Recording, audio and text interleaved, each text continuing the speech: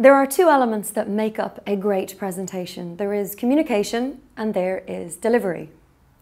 You do have to have both, but most people focus on the delivery. That's the part that I'm doing now. That's the part where you stand up.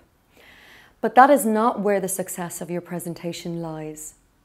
90% of the success of your presentation is determined before you stand up. 90% of the success of your presentation is determined in the communication.